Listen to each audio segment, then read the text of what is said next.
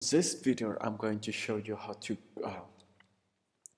create a new app on Google Cloud Platform. So we're gonna go to console.cloud.google.com. Okay. Okay. Then I'm gonna choose my users over here. I'm gonna use that user.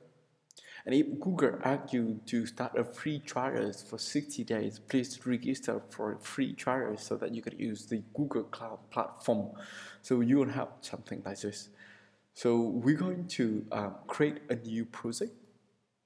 Click on on this project list and create new project. So I'm going to name it SMS Student Management System. System. Okay, the student management system there.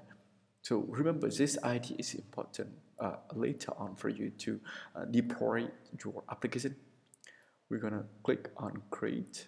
Okay, we're gonna wait for a while for it to create. While waiting for the application of the project to create, I'm gonna quickly show you the thing that we're gonna use. So click on this menu. You'll see that here is the home.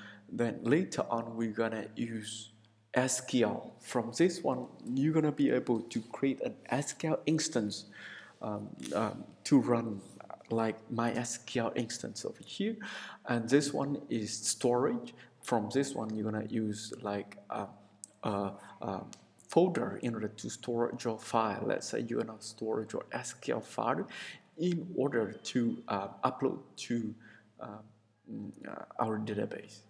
Okay, so now the application is created.